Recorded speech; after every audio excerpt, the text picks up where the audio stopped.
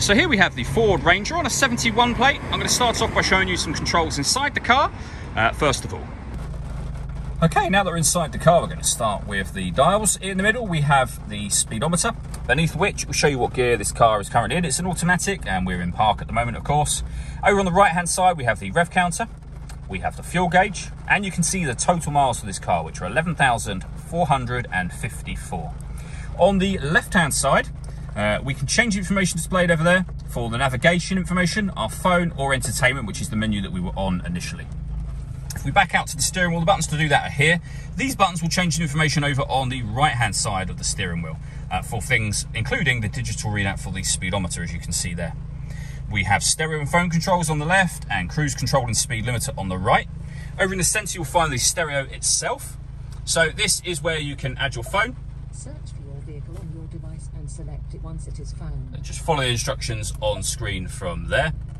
We can access our audio menu, and you'll see there's a number of ways you can listen to music in this car. We have AM, FM and DAB radio, Bluetooth audio, so you can stream your music wirelessly as well as making and receiving phone calls. And we have two separate USB inputs. If you plug the device into those, they will appear up on here as further options for you as well. If we can go back to the home screen from here, we can also access our satellite navigation. Nice clear color display, as you can see. We've done a full video showing how this works, which you can find on our website and on our YouTube channel as well. Working our way down, we then have the main volume for the stereo. We can skip tracks, pause from here as well. And beneath that, we have dual zone climate control. So you can adjust the passenger and driver temperature. You can increase and decrease the fan speed. Any adjustment you make will show on the screen for a couple of seconds as you make it. Once you're happy with all of those settings, this button turns your air conditioning off in this case, or back on again.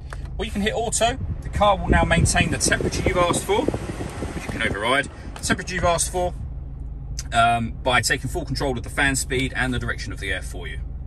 We've got our rear heated screen, our front heated screen, driver's heated seat with 3 heat settings, and the same for the passenger side. We have a 12-volt charging socket on either side here, the 2 USB inputs I mentioned just a moment ago, and then these buttons down here. So you can turn off the stop and start, you can turn on and off the parking sensors as well. Then we have various downhill or off-road controls, things like downhill brake control, for example, your traction control, differential controls, and you've got 4-wheel drive and 2-wheel drive controls just here next to the gear lever for the fully automatic gearbox.